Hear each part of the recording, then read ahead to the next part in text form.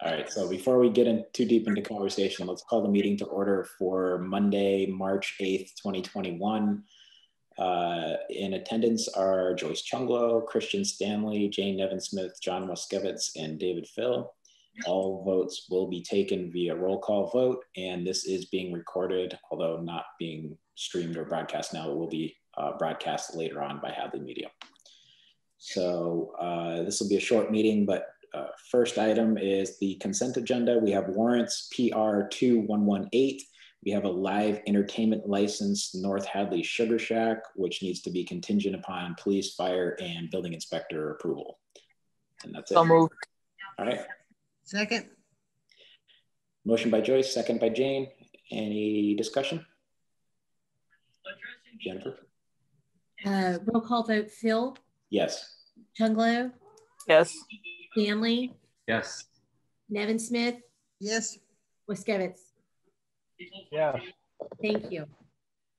All right, next item is public comments, 15 minutes, maximum of 3 minutes per person. If anyone's here for public comments, turn on your camera, wave at us.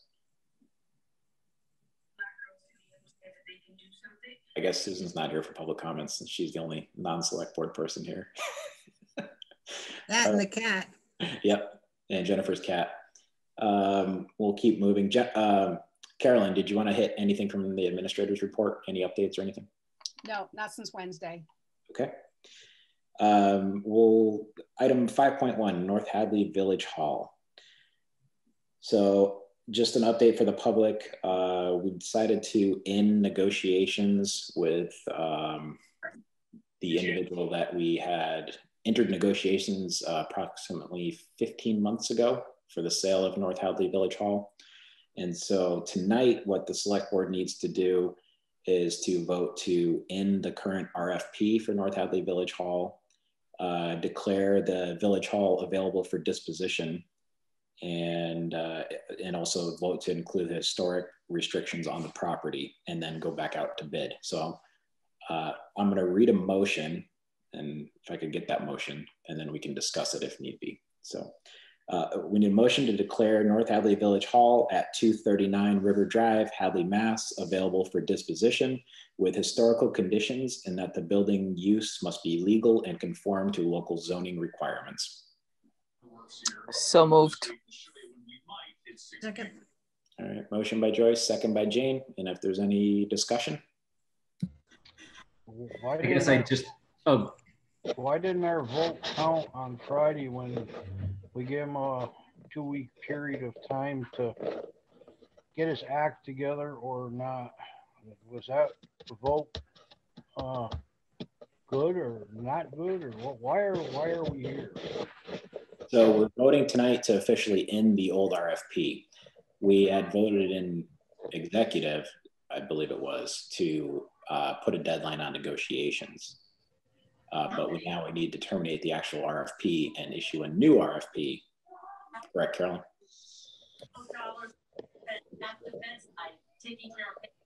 Yeah, I was just going to ask. So it's basically, you know, we kind of said, let's negotiate.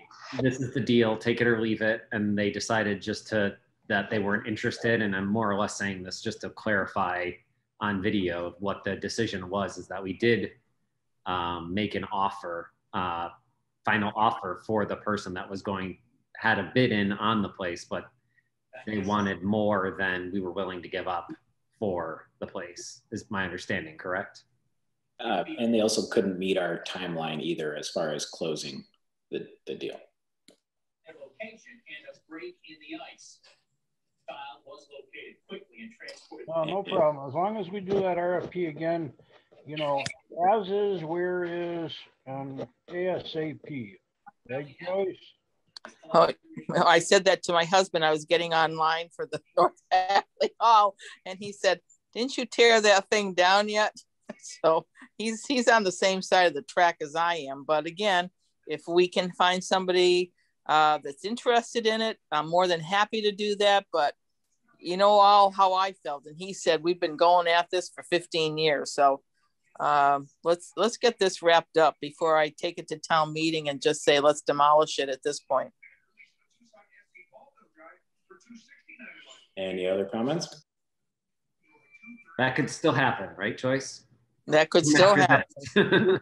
You got that right, Christian. Maybe you should put it in your back pocket for town meeting, just in case. It's sitting right there, right Yeah. there. Can't wait to read the newspaper tomorrow morning, Joyce. I know. I'm all, you know, this late date of my age, who cares at this point? You know, I mean, you know, I don't know what to say, you know.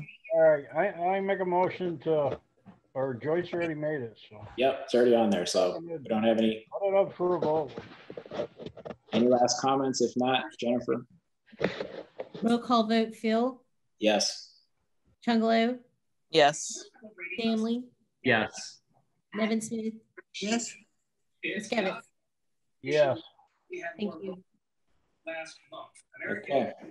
There was one, David. Yep, good. We also used an RFP process to contract out with a realtor. And I wanted to find out, do you want to continue that RFP or do you not want to use a realtor? And either way, I'll still be checking with legal to see if we have to actually end it and start over for that RFP or if we can just continue it. But I wanted to get your feedback as a board. Do you still want to use a realtor? And I just disclose I have a conflict here, so I'm going to stay out of this discussion. I'll let you guys run with it. Yeah, if that's the way that we did French Street, then let's go. It's not going to go to public auction. It's going to go for RFP and the bids will come in. Yeah, it's different from French Street. That was an actual auction. This is the sale Okay. of property. So what it does is this isn't an auction, this is a sale. So she will continue to show to bidders. She'll be able to take that time to go through the building with them. Sure, if anybody wants to look at it, then I suppose we ought to let them do that. Did we contract with the realtor or were they just on for commission? So I have in front of, it was an RFP process. So it was a listing agreement is what I have in front of me. So we never compensated the realtor for their work? No, okay. It was 6% at the time of sale. I mean, we could just stick with the person and continue the process as we did before. I don't know if anybody has any objection to that. Yeah, but no, I'm for that. I mean, they put their time in the first time, they put their time in the second time. We ought to give them something for it when we sell a place. Okay, thank you. do we need to take a vote for that or just that's good? I mean, it's always safer to do that. I'm not sure you have to, but I would feel more comfortable if you did. Okay, All right, I'll make the motion to continue on with the realtor as she's familiar with the building and with our process. I can second that.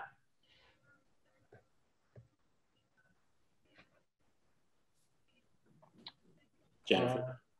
Okay, roll call vote, Phil, Abstain. Chungalo. Yes. Stanley, You're muted, Joyce. Yes. Nevin Smith, Yes. Yes. and Moskowitz. Yes. Thank you. I have a question. Can we somewhere put in the RFP that we're really serious about a closing date? You want me to answer, David, or you? Well, I don't want to butt in. along those same lines, I just wanted to clarify that this is going to be where, it's not necessarily price, it's the best overall package for the town. That's the best bet for the town. So if somebody, we'll say we get 2 bids and one person says I can close tomorrow as is where is, the other person maybe is $5,000 higher, but says I might need 6 months to work it out and I got to get my financing straight and everything else, then we can pick whichever one's better, correct? For the town? Yes. Okay. All right. So, I know which Joyce picked. Yes. Gasoline.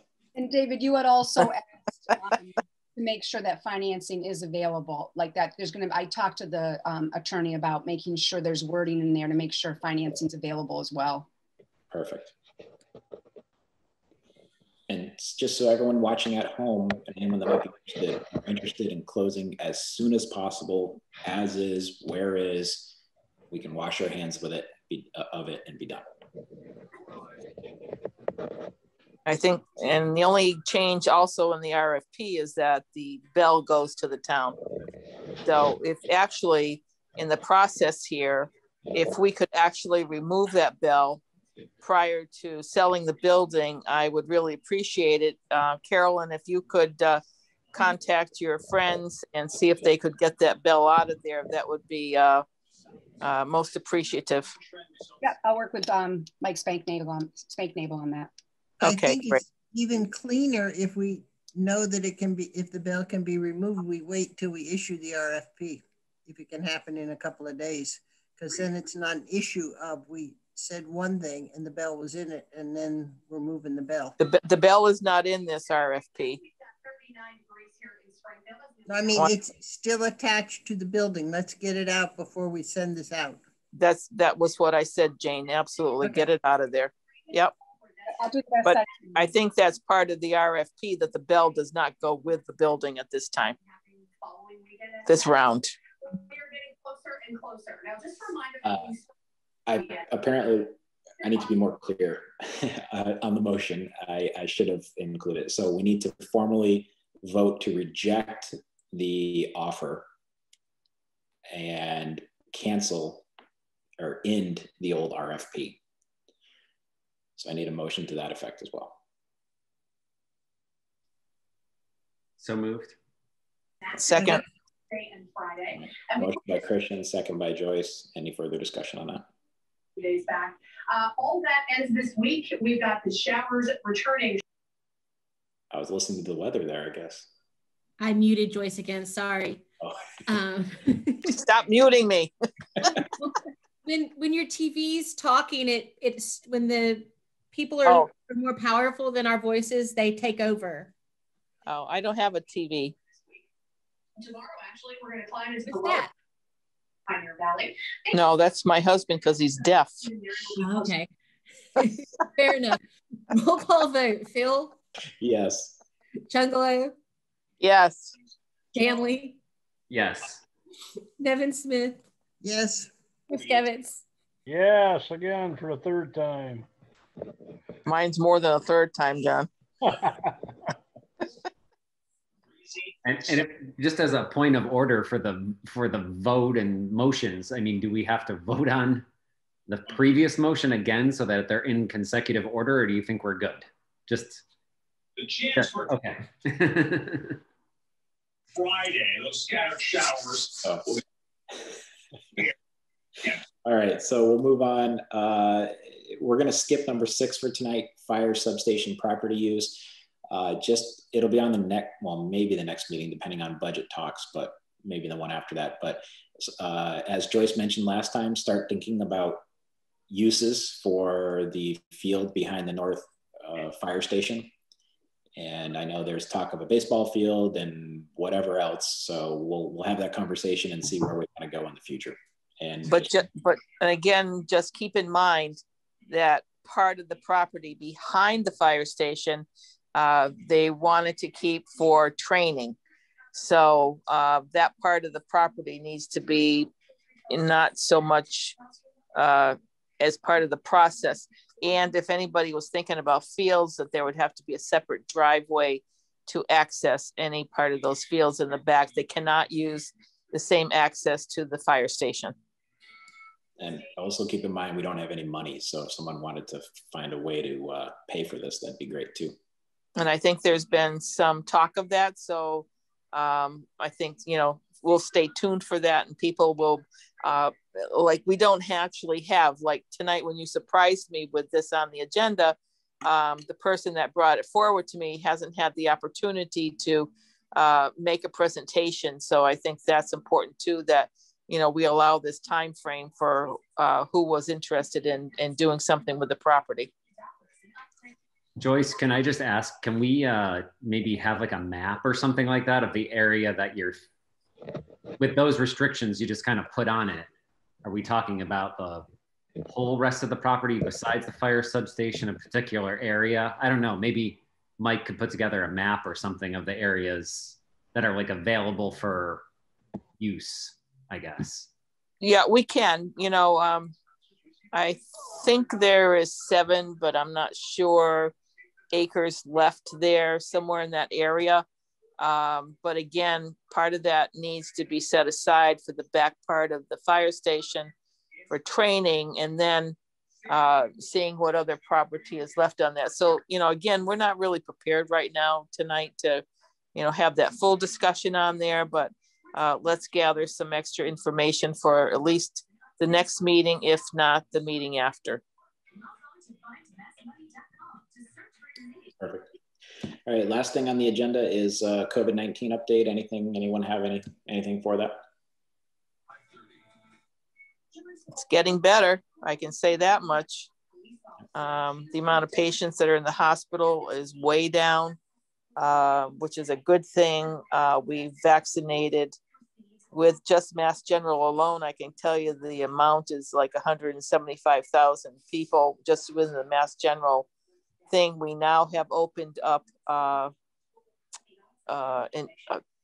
COVID injections for the next phase through. If your doctor is associated with Mass General, you can contact them and they will give you information on where to sign up for the COVID vaccinations through your primary care. Okay. Any announcement? I just seen on the news, I guess they had a party up in Amherst. 200 students just got asked to leave from the campus if they do live on campus that were at the party. So UMass is finally doing a little bit more and taking a little more seriously in this area. Rightfully so, they should. All right, anybody have any announcements for tonight? That's it for the agenda. So. That's it. I could have garnered a couple, but I'll pass on that till the next one. All right. Well, if I could get a motion to adjourn. Motion to adjourn. Motion by Joyce, second by Jennifer. Roll call vote, Phil? Yes. Hello? Yes. Stanley? Yes. Evanston? Yes. Kevin? Yes. Thank you. 17. Thanks, everybody.